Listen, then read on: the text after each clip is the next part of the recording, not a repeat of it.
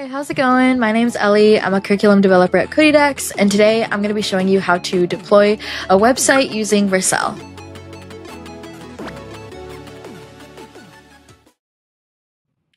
So let's say you have some files on your computer that you want to turn into a website, or you have HTML or maybe a React app that you want to turn into a website to share with friends or just have a link to access.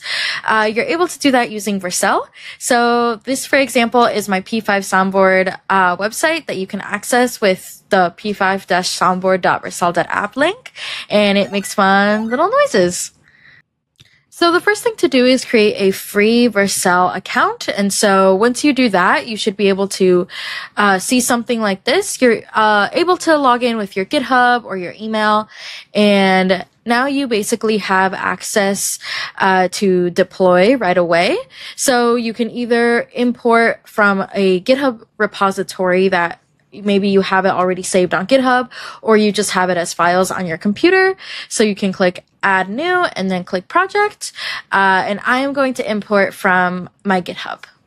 Okay, so I'm going to go ahead and click on my Shiba 3D React project. So I'm going to click import, and then it's going to take me to this page where I can pretty much name what the project is called essentially. But this will be the website link. So I'm going to name it Shiba 3D Spin.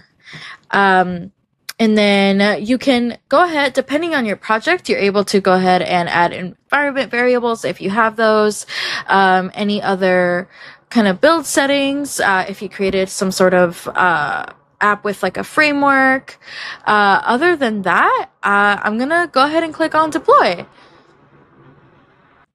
Okay, so once you've clicked deployed and you're able to see the screen that says congratulations, you've successfully deployed your website. So I'm going to click on the website, and now you'll see that my Shiba has been loaded. There's a Vercel toolbar that also helps you if you're logged in. But here we go. And then now my Shiba spins. This is one of my favorite cute little mini websites that I've built. So as you can see, deploying a website with Vercel is really easy. I've been using it for a really long time, and it's become something that I use regularly when I just want to deploy small, little, fun, static websites. So thank you for watching, and as always, there's a written instructions for all of our videos that we put out, so you can find that in the link in the description. We'll see you all in the next video.